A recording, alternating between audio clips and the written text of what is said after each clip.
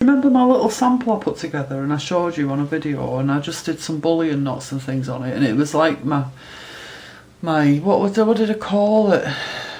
My thinking piece or something, because you just pick it up and put it down when I need it. It's not going to be anything specific.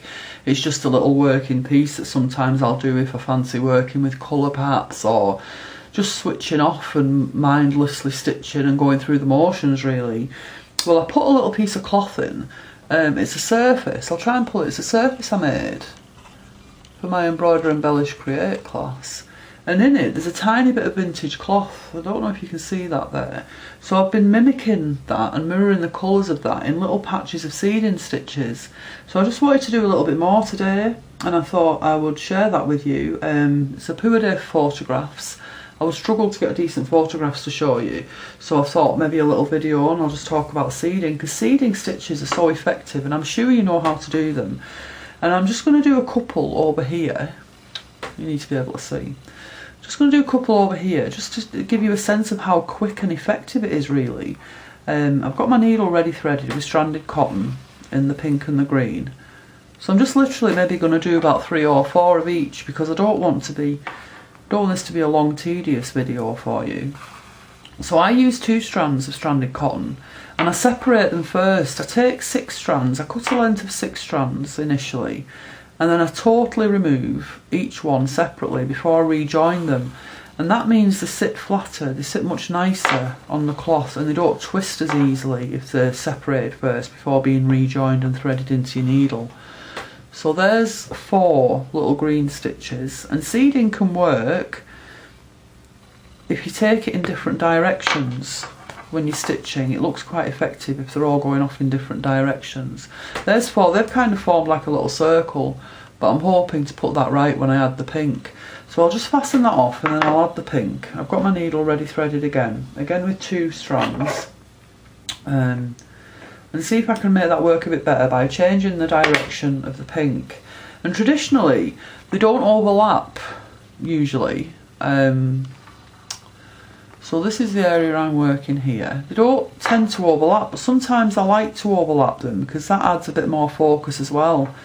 So I'm just going to come through and do a few pink ones. Just to show you how effective that can be. And this is literally taking me seconds, isn't it? If I didn't have to keep stopping to fasten off and pick up my needle, etc., then this, you know, this is so quick and yet so pretty.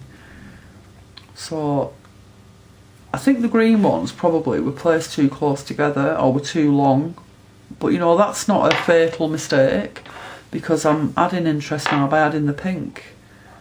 Now look how much different it looks now I've just put the pink on there. So that's took me literally 30 seconds really, all told. So, and I think that's really effective. And this area here, that's really effective. And then here, I've added a bit of lemon in there. That's even more interesting. So seeding, I mean, you can use seeding. I've actually got a little sketchbook here. And this isn't going to be a masterpiece, so don't, you know. So you could use it on a big open area. So place your stitches randomly in different colours over a big open area, all going in different directions, little tiny stitches, different colours perhaps, like that. Or if you had like a motif, like say a heart shape, I'm trying to find the page here, I'm rubbish. Hey, right. So say you had a heart shape, I'll just draw a rough heart like that. Imagine that's, I don't know, and a back stitched outline of a heart, or chain stitch, some kind of thick edging stitch, heart shaped, or even a cutwork heart with fabric underneath, plain fabric underneath.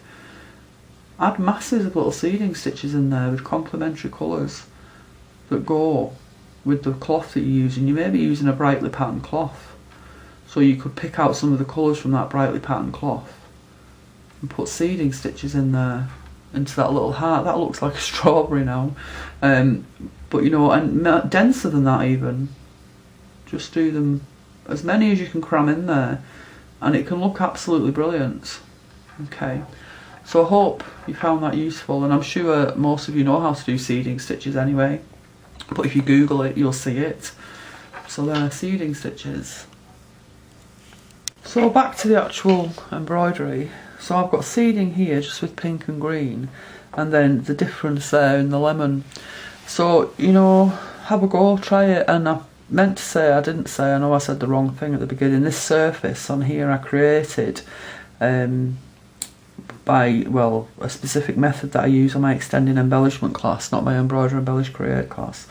But it's a beautiful surface for adding stitch. You can see that I've got French knots down here as well within this piece, and you could even do little French knots in these open areas, any open areas you've got, but this today was specifically about seeding, so I just wanted to show you on a larger really scale with a better view of the whole thing how effective they are. Remember, this was the vintage piece I added to the cloth I created, and 2 little areas of seeding here and a larger one over here with lemon incorporated. Now I may actually put some lemon in here, that would knock it back a little bit perhaps. I'll think about that and perhaps do that later and see what that looks like.